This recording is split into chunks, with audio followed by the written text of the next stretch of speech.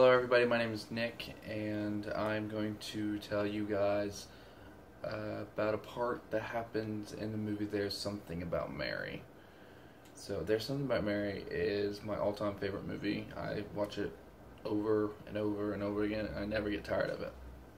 There's one part in it that Ted, which is played by Ben Stiller, is driving down to Florida to see the main character Mary, which is played by Cameron Diaz, to talk to her and see what she's up to and try to start dating her again, because it was one of his high school crushes. Well, as he's on his way to Florida, he picks up a hitchhiker. And when he picks up the hitchhiker goes into detail about how he has this great business plan. And his business plan, he looks at Ben Stiller and goes, "Do you know how they have 8-minute abs?" Because that was a thing in the late 90s, was 8-minute abs. And Ted goes, yeah, I've heard of that.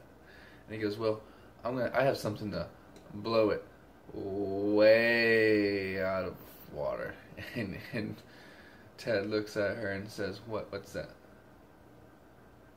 And the hitchhiker takes a moment and goes, 7-minute abs. 7-minute abs.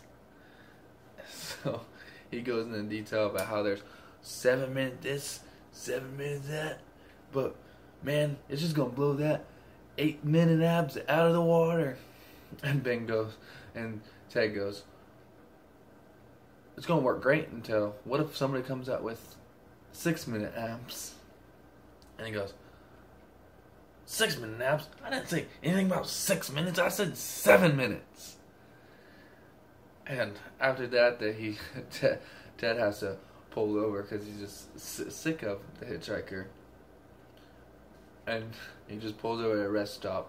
And there's some other incidents happen, but that is the part I want to describe to you about the car ride, about the 7-minute abs.